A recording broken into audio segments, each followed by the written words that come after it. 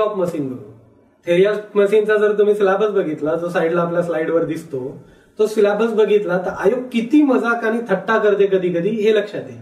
तुम्ही त्याचं critical analysis बघा. राईट, तुमचा टॉपिकचा सिलेबस आहे 2 लाईनमध्ये. जेव्हा क्रिटिकल अनालिसिस करतो 8 ते 9 टॉपिक याच्यातून बाहेर निघतात. त्याच्यातला पहिला टॉपिक बघायला गेलं तर टॉपिक आहे सिंपल मेकॅनिझम. सर्वात इम्पॉर्टंट, सर्वात जास्त क्वेश्चन जर एका पर्टिक्युलर टॉपिकवर कुठला येत असतील ना तर हा टॉपिक आहे मेकॅनिझम. प्रत्येक गोष्टीवर इथं तुम्हाला क्वेश्चन मिळतो. जसं मेकॅनिझम काय आहे, मेकॅनिझमची डेफिनेशन काय, कायनेमॅटिक चेनची डेफिनेशन काय, लिंक काय असतं, त्यानंतर types of link, types of pair, types of joint, या प्रत्येक गोष्टीवर तुम्हाला क्वेश्चन मिळतो. त्यानंतर degrees of freedom, degrees of फ्रीडमचे numerical याच्यावर तुम्हाला सापडतात. न्यूमेरिकल फिक्स समजून चला की जेव्हा टॉमचा कुठला न्यूमेरिकल येईल तर डिग्रीज ऑफ फ्रीडम हे त्याच्यामध्ये टॉपवर असेल की डिग्रीज ऑफ फ्रीडमवर न्यूमेरिकल मिळेल. त्यानंतर ग्लबलर criteria, ग्रॅशप्स criteria, types of inversion, इन्व्हर्जनची definition काय असते, त्यानंतर 4 बारचे इन्व्हर्जन काय आहेत, त्यानंतर स्लायडर क्रँक मेकॅनिझमचे इन्व्हर्जन काय, डबल स्लायडर क्रँक मेकॅनिझमचे इन्व्हर्जन काय. याच्या व्यतिरिक्त पण काही इन्व्हर्जन येतात, जसं हर्ट मेकॅनिझम विचारतात. हर्ट मेकॅनिझम नाही, टाइप्स ऑफ स्टेअरिंग मेकॅनिझम विचारतात. ॲकर्सन स्टेअरिंग मेकॅनिझमवरचा क्वेश्चन ऑलरेडी येऊन गेलेला आहे, तो पण क्वेश्चन आपल्याला फोकस करावा लागेल. त्यानंतर हुक जॉईंट पण यातच विचारलं जातं. राईट, दुसरा टॉपिक आहे व्हेलॉसिटी अँड ऍक्सलरेशन. सर्वात एक तर इझी क्वेश्चन बनतात, नाही तर सर्वात टफ क्वेश्चन या टॉपिकवर बनले जातात. ओके, व्हेलॉसिटी ऍक्सलरेशन मध्ये आय सेंटर मेथड आहे, रिलेटिव्ह व्हेलॉसिटी मेथड आहे, ऍक्सलरेशन आहे, रॅडियल, टँजन्शियल, करोलरीज ऍक्सलरेशन. करोलरीज ऍक्सलरेशन याचा एक तर फॉर्म्युला, त्याची डायरेक्शन व्हेरी इम्पॉर्टंट. त्यानंतर न्यूमरिकल करोलरीज ऍक्सलरेशनवर पण विचारलं जातं. तुम्ही फॉर्म्युला खूप इझी आहे तसं बघायला गेलं तर. राईट, पण याच्यावर कधी कधी खूप जास्त कन्सेप्च्युअल पण क्वेश्चन बनवू शकतो. राईट, अशा वेळेस आपण हे लक्षात घ्यायचं की ना आपण IAS ची प्रिपरेशन करतोय ना आपण गेटच्या एक्झामची प्रिपरेशन करतोय. गेटचा तर बिलकुल RTO साठी रेफरन्स ठेवायचा नाही. गेट 99% तुमचं तसं बघायला गेलं तर न्यूमेरिकल ओरिएंटेड आणि RTO एक्झॅक्टली रिव्हर्स आहे. 99% इज अ थेरॉटिकल. राईट, 117 दिवसात त्याच्यातले 7 दिवस पहिले तर सोडूनच द्या, नंतरचे 110 दिवसामध्ये आपल्याला पूर्ण सिलेबस कव्हर करायचा आहे. त्यानुसार आपल्याला अभ्यास करावा लागतो. त्यावेळेस आपल्याला नेहमी ही डोक्यात गोष्ट असायला हवी की ना मी IASचं प्रिपरेशन करतो ना मी गेटचं प्रिपरेशन करतो. कमीत कमी टाइम मध्ये जास्तीत जास्त आउटपुट जर घेऊन आलो तरच आपल्या एक्झाम मध्ये क्लिअर होऊ शकतो. राईट, त्यामुळे तुम्ही नेहमी हे लक्षात ठेवा. आय सेंटर मेथडचे किती आय सेंटर बनतील हा क्वेश्चन पॉप्युलर आहे. राईट, त्यानंतर आय सेंटरचा फॉर्म्युला, हा फॉर्म्युला ऍज इट इज विचारला जातो, त्यामुळे फॉर्म्युला पण माहिती पाहिजे. नंतर येतं gear train. गिअरवर types of gear विचारले जातात.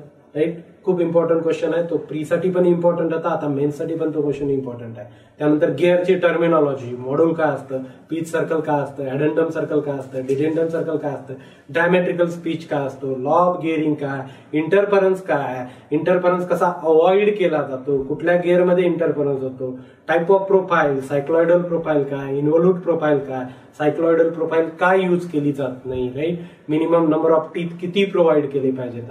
या प्रत्येक गोष्टी इम्पॉर्टंट आहेत आणि यांच्यावर क्वेश्चन मेन्सला फिक्स एक ना एक असतो. तुम्ही मेकॅनिझम नंतर सर्वात जास्त क्वेश्चनचा पोर्शन जर थेअरी ऑफ मशीन मध्ये बघितला तर तो तुम्हाला गिअर आणि गिअर ट्रेन मिळतो. त्यानंतर येतं गिअर ट्रेन. गिअर ट्रेन मध्ये कुठल्या टाईपचे आहेत तर एक सिंपल कंपाऊंड गिअर ट्रेन, त्यानंतर रिव्हर्टेड गिअर ट्रेन आणि एपिसायक्लिक गिअर ट्रेन. बिवेल गिअर वगैरे बिलकुल वाचायचं नाही. बिवेल गिअर ट्रेन तुमच्या सिलेबसमध्ये नाही, कधी ना आतापर्यंत आलेली आहे. आपल्याकडे 98% पेपर अवेलेबल आहे. त्या पेपरमध्ये कुठेही बिवेल गिअर ट्रेन तुम्हाला यूज करताना दिसत नाही. त्याला हात पण लावायचा नाही, वेस्ट ऑफ टाइम आहे. राईट, क्वेश्चन येणार नाही, त्यामुळे त्याचा विचार करा. एपिसायक्लिक gear train, degrees of freedom किती असतात, स्पीड रिड्यूस करतो, इन्क्रीज करतो. त्यानंतर याच्यावरचा न्यूमेरिकल मेकॅनिझम, नंतर सर्वात इम्पॉर्टंट न्यूमेरिकल ते एपिसायक्लिक गिअर ट्रेनवर ऑलरेडी न्यूमेरिकल येऊन गेलं. रिव्हर्टेड गिअर ट्रेनवरचा पॉप्युलर क्वेश्चन आहे. इनपुट आउटपुट शाफ्ट कोॲक्सियल असतात, क्लॉक्समध्ये यूज होतो. हे 2 क्वेश्चन खूप पॉप्युलर आहेत. त्यानंतर यांचे फॉर्म्युले, त्यानंतर कंपाऊंड गिअर ट्रेन कशाला म्हणतात, जे इंटरमिडिएट गिअर आहेत त्यांचा वेलॉसिटी रेशोवर कंपाऊंड गिअर ट्रेनचा इफेक्ट पडतो का. त्यानंतर सिंपल गिअर ट्रेन कशाला म्हणतात, सिंपल गिअर ट्रेन मधल्या इंटरमिडिएट गिअरला आयडलर गिअर म्हणतात, का म्हणतात, हे सर्व गोष्टी आपल्याला माहिती पाहिजेत. त्यानंतर गव्हर्नर मध्ये types of governor, inertia governor, त्यानंतर सेंट्रिफ्युगल गव्हर्नर, भरपूर स्प्रिंग लोडेड गव्हर्नर आहे, त्यानंतर पेंडुलम टाईप आहे, डेड वेट टाईप आहे. याच्या व्यतिरिक्त पण बघितलं तर तुम्ही सेन्सिटिव्हिटीची डेफिनेशन, हंटिंगची डेफिनेशन, स्टॅबिलिटी काय असते, हे सर्व कन्सेप्च्युअल क्वेश्चन याच्यावर विचारले जातात. हंटिंग खूप पॉप्युलर आहे, नेहमी क्वेश्चन हंटिंगचा मिळतो. तुम्हाला स्टॅबिलिटीचा, जेवढे टाइप्स ऑफ गव्हर्नरवर क्वेश्चन मिळत नाही तेवढे या 2-3 पॅरामीटर्सवर क्वेश्चन्स तुम्हाला मॅक्झिमम मिळतात. त्यामुळे इथं पण तुम्हाला व्यवस्थित डिटेलमध्ये करावं लागतं. तुमच्या युनिव्हर्सिटीच्या सिलेबसमध्ये, पुणे युनिव्हर्सिटीचा सिलेबस बघितला तर त्याच्यात गव्हर्नर नाही सिलेबसमध्ये, पण आपल्या कॉम्पिटेटिव्ह एक्झाम मध्ये आणखीनही गव्हर्नर आहे. आउटडेटेड झाली ही गोष्ट खरी आहे, पण आपल्याला कॉम्पिटिशनसाठी तयारी करावीच लागणार आहे. त्यानंतर गायरोस्कोपिक कपलचा इफेक्ट, छोटा टॉपिक आहे, 3 पेजेसचा टॉपिक आहे, पण याच्यावर क्वेश्चन्स तुम्हाला दरवर्षी 1-1, 2-2 क्वेश्चन्स मिळतात. राईट, डायरेक्शन कशी असते, काय ते सर्व आपल्याला, राईट हँड थंब रूल काय असतो, राईट हँड थंब रूलवरच तुम्हाला क्वेश्चन्स मिळतात. एखाद्या वेळेस होऊ शकतं की न्यूमेरिकल पण याच्यावर विचारला जाईल.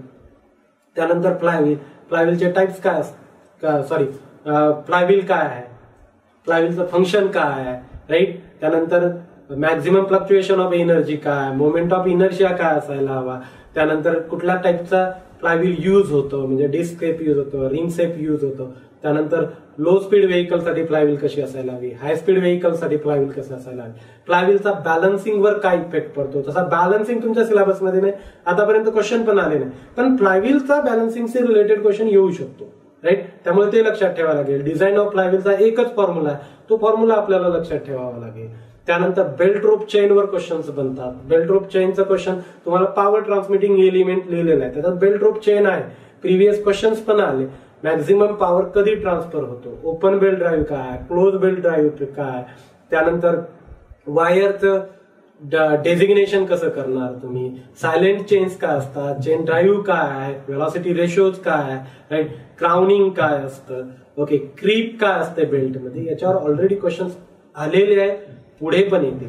पॉवर स्क्रू आहे, पॉवर स्क्रू काय असतं, पॉवर स्क्रूची जास्त एफिशियन्सी कधी असते, लिफ्टिंगच्या वेळेस काय, जेव्हा तुम्ही लोअर करता वेट त्यावेळेस काय कंडिशन असते, सेल्फ लॉकिंगची कंडिशन्स काय, सेल्फ लॉकिंगसाठी अँगल काय पाहिजे, ते फ्रिक्शन अँगल, हेलिक्स अँगल मधले रिलेशन काय असायला हवं. त्यानंतर तुम्ही फ्रिक्शनवरही क्वेश्चन मिळतात.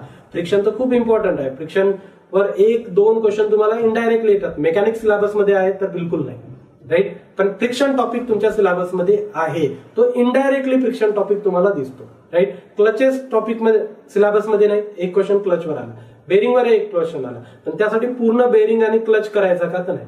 राईट, बेरिंगचा काही ठराविक पोर्शन आहे जो सिलेबसमध्ये येत असतो, त्यानंतर क्लचेसचा काही ठराविक पोर्शन आहे, त्या पोर्शनला आपल्याला लिफ्ट करायचं आणि त्या पोर्शनला तेवढं करायचं. राईट, या टॉपिकला टाइमही जास्त लागतो, अंडरस्टँडिंग ही जास्त लागते, कन्सेप्च्युअल आहे, असंच नाही वरवरून करून तुम्ही थेरीज ऑफ मशीन उरकू नाही शकत. थेरीज ऑफ मशीनला तुम्हाला डिटेल अभ्यास करावा लागेल. राईट, अंडरस्टँडिंग चांगली असायला हवी, कारण 20 क्वेश्चन येणार आहे. थेरीज ऑफ मशीन सोडू शकतो का, ज्या दिवशी तुम्ही थेरीज ऑफ मशीन सोडाल त्या दिवशी तुमचं सिलेक्शन बनेल. राईट, त्यामुळे थेरीज ऑफ मशीन 40 मार्काचा आहे, तर चांगला व्यवस्थित अभ्यास करा, मॅक्झिमम ऑब्जेक्टिव्ह सॉल्व्ह करा, कारण थेरीज ऑफ मशीनसाठी तुमचा ब्रेन पण चालला पाहिजे ते वेळ.